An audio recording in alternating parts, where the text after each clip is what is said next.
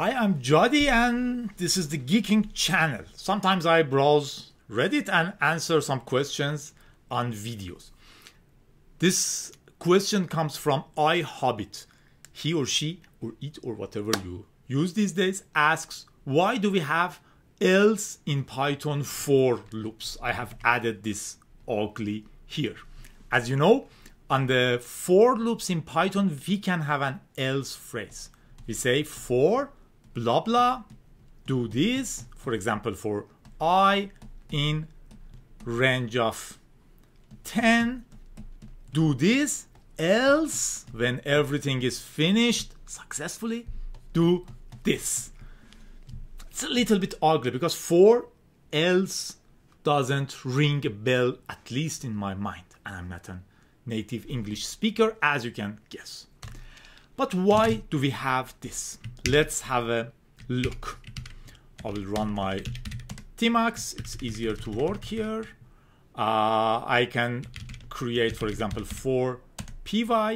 The problem is, on the examples, they do not show the proper usage of for else. They do something like this. For I in range of 5, print I multiplied by 2, else print finished.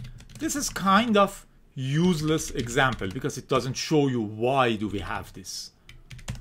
So it goes through this loop here, goes through 0 to 4, prints multiplied by 2. When it's finished, it runs this. It was equivalent if I didn't have this else and I would print from here. Would do the same thing. When the for is finished, it would run this. But why this is useful and why Python guys decided to have this? Let's have a look at another example which shows you why else is useful in for loops. Say we have a group of different people with ages. These are their ages and they want to go to a bar and drink, and we want to see if bar will serve this group or not. So their ages are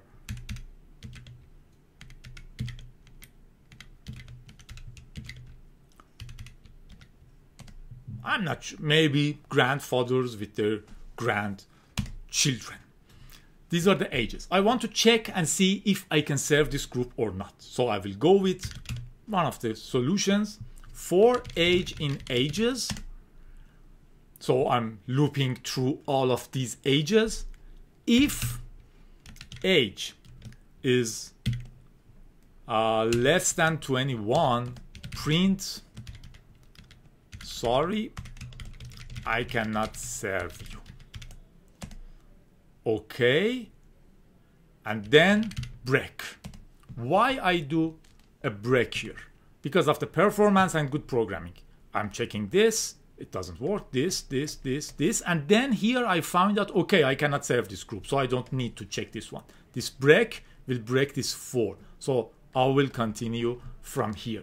No need when I know that I cannot serve this group to check other people. Here I can say print, here are your drinks, enjoy. So if I run this, what will happen? It will tell me, sorry, I cannot serve you here because one of them is smaller than 21, then younger than 21. Then it goes through the next line and print this. This is bad. I don't need this here. What happens in most programming languages is this is a general pattern. You will see it times and times and will use it times and times. You define one boolean variable here, for example, can serve is true. I assume that I can serve this group.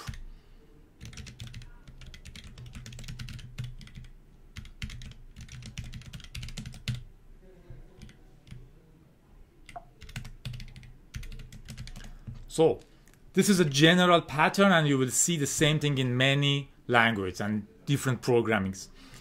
You say, I assume that I can serve this group. Then I will go through all the people.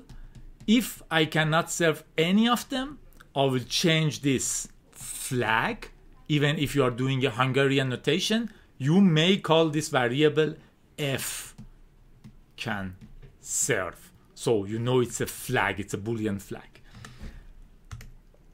So you say, if I cannot serve any of them, I say, sorry, I cannot serve you guys. And you change your flag so you know that you cannot serve, and you break the loop to save time and you don't need to check others. At the end, you say, if I can serve, print this. This works, and this is what happens in many of the programming languages. If this guy